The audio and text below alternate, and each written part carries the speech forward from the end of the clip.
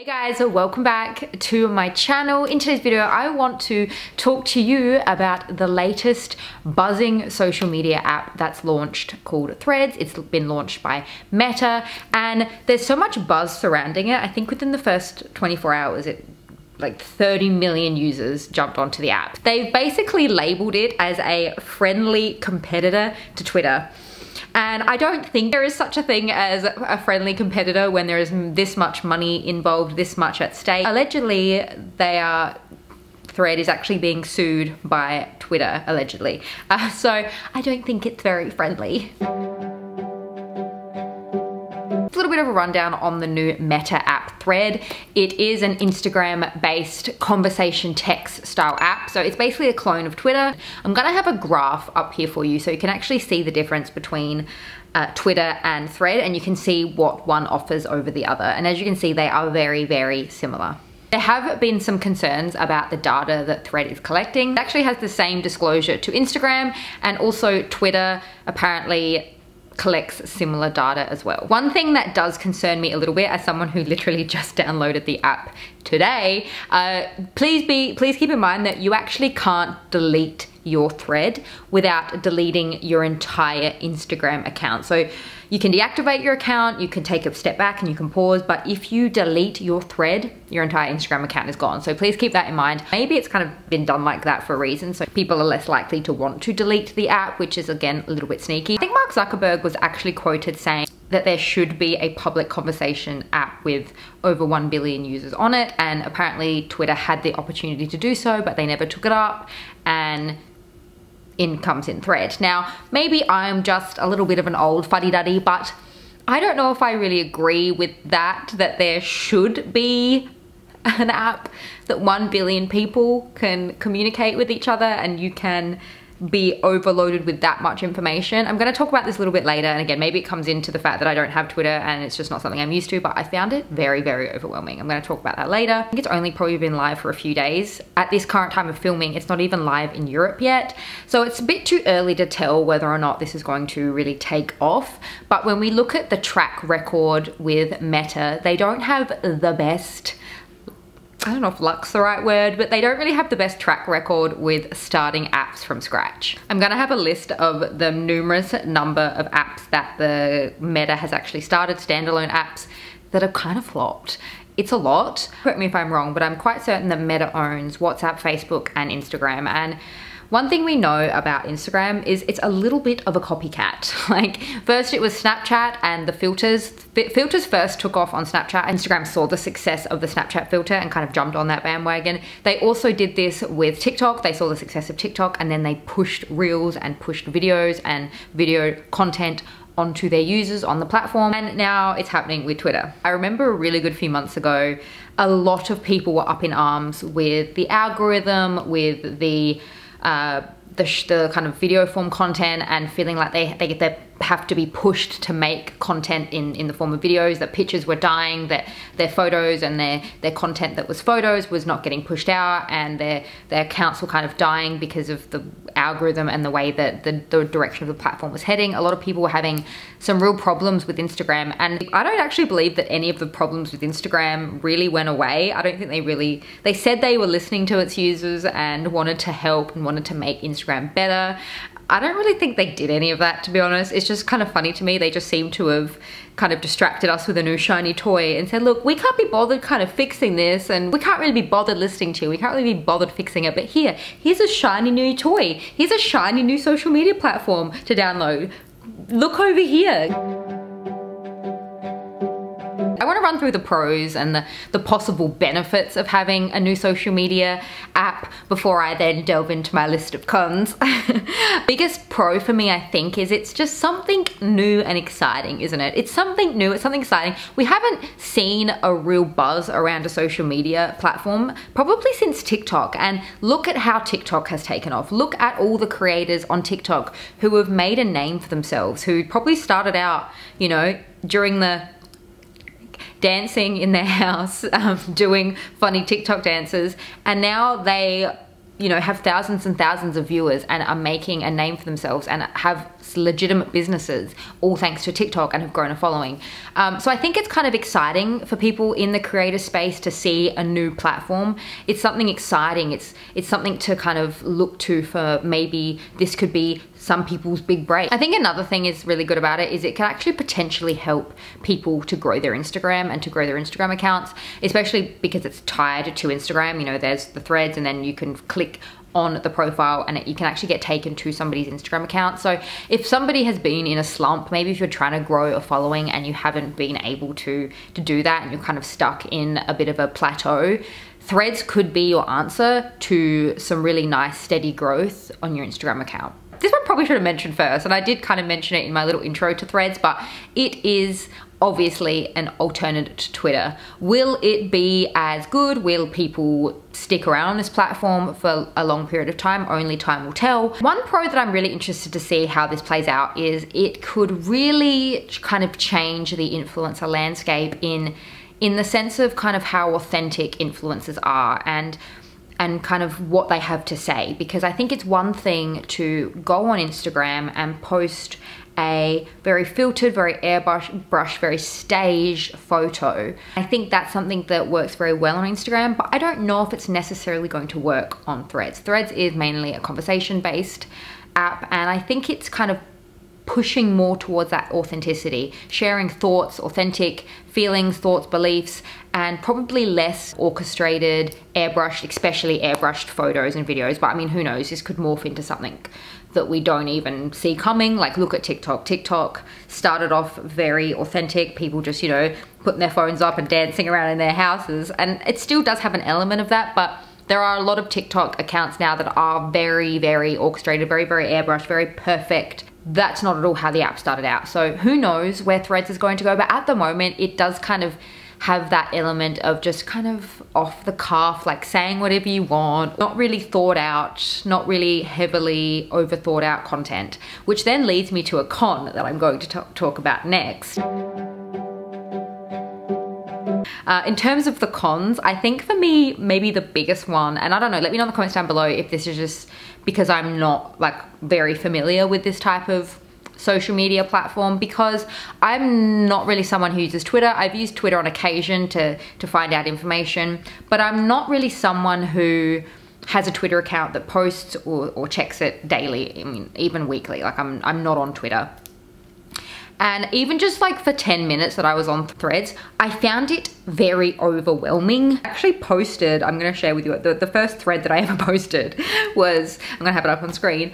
Am I the only one who could see this becoming potentially exhausting? If every thought is thrown up on Threads throughout the day, it may be survival of the wittiest and the mentally fittest on this app. That's just how I personally feel, because like I said, when I downloaded it, a lot of the people that I follow were kind of merged over to Threads, and I just saw an overwhelming number of threads that were popping up from people, and it just became really exhausting and just mentally like, fatiguing, because, you know, seeing every thought, I'm just worried that it's going to kind of put us even more into an oversharing society, because, you know, I was seeing like multiple threads from people, like minute by minute. I don't think there's even a limit on how many threads you can do a day, but you know, the threads I was seeing, it was like, oh, I'm hungry. Oh, I'm tired. Oh, like I'm drinking coffee. So many things that I'm just like, I don't need to know this. Like, I don't know if this is just me getting older. Let me know in the comments down below, but I used to be someone, and I'm the first to say, okay, I used to be very guilty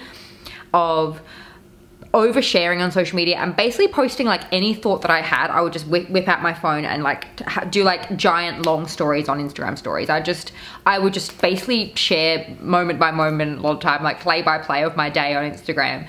And the older I've gotten, I don't do that so much anymore, and it's just because I kind of don't see the value in sharing every little thought that I have throughout the day. I don't think it helps anyone. I don't think it's valuable. Before I post, a lot of the time now, I ask myself, is this valuable? Is this really worth sharing?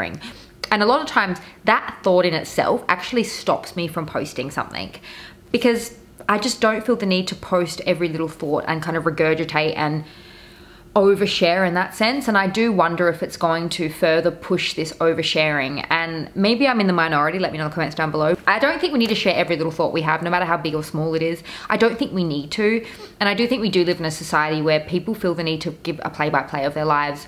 And I know some people really enjoy that, but I'm no longer someone who cares to do that, and I don't really find it interesting anymore. It's not the type of content I enjoy. And I think maybe I'm in the minority in that, but I kind of like took a moment from the app and I was like, oh my God, it's just a little bit exhausting. And I'm gonna throw up some particular threads by, I think probably one of the biggest accounts that I've seen post is My Therapist Says, and they have a few kind of memes joking about this. But yeah, just a lot of threads that just kind of left me, whew, like I'm a little bit exhausted, but that could just be a me thing. I'm very much acknowledging that. And I also think that, especially for content creators, it may feel like pressure. As exciting as it may be, as new and exciting as some may think it is, some people may just kind of feel that pressure to be on it, that pressure to post. I can definitely guarantee that very large influencers, very large content creators of all different sizes and all different genres probably feel this pressure as well to really kind of jump on this, you know, jump ahead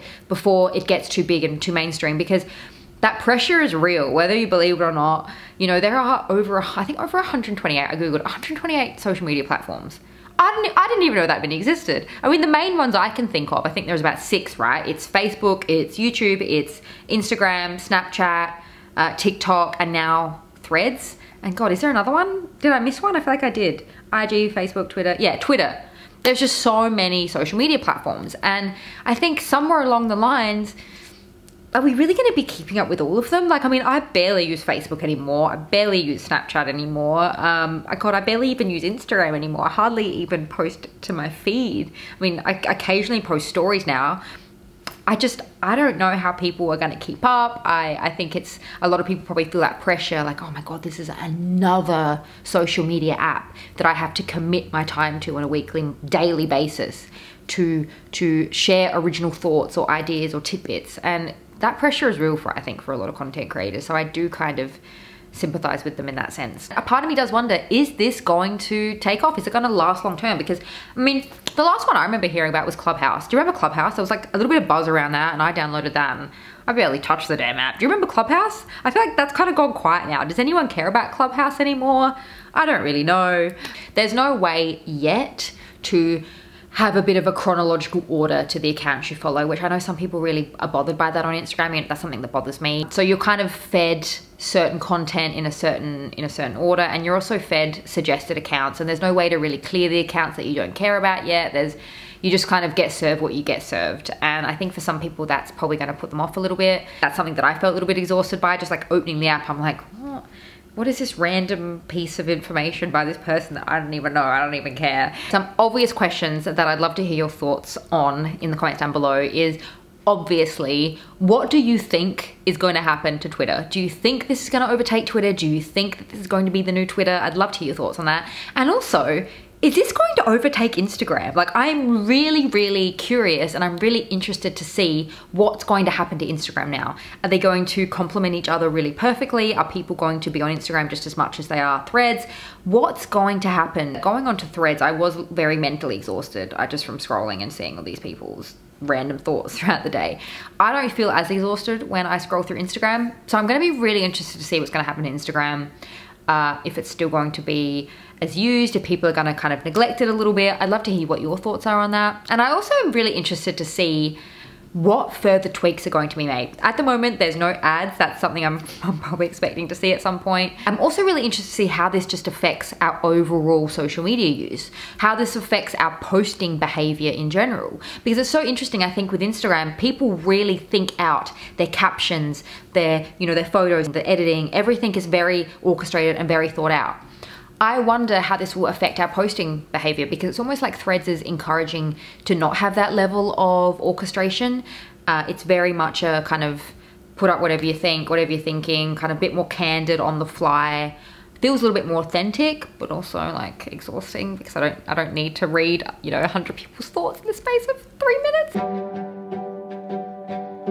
I'll be interested to see if I'm still exhausted in a few days, but honestly, I don't want to get used to being on this app, because at the moment, like, I do find it very, very exhausting. Let me know in the comments down below if you can relate. Being bombarded with that many opinions and that many things from all different topics, I just don't think it can be very good for my attention span. I felt very fatigued stepping away from that. Like I read so many different things regarding so many different topics, so many different people I don't even know, things I don't even know about. Like I just so much. Like I'm gonna have my feed like just scrolling for you, and it's just a lot, right? It's a lot, and I'm just very interested to see what this further does to our attention spans, because I know TikTok's got a lot to answer for in regards to our attention spans. But I mean, I guess if this is just like another version of Twitter, maybe people who have Twitter have been dealing with this for years, and this is just something that I'm like, oh my god, what is going on? I'm sure you guys already know, YouTube is basically my home in terms of social media realms. Like it's probably my favorite platform. I think maybe I'm just very much showing my age as a millennial by very much still appreciating long form content. I would love to hear what your chosen platform is, like what your favorite platform is. Maybe it's Threads, maybe you're just like over the moon about Threads. I would love to hear your thoughts in the comments down below. I'm gonna have another one linked to right here. If you haven't had enough of me just yet, feel free to join me over there. Thank you so much for joining me in today's video, and I will see you in my next one.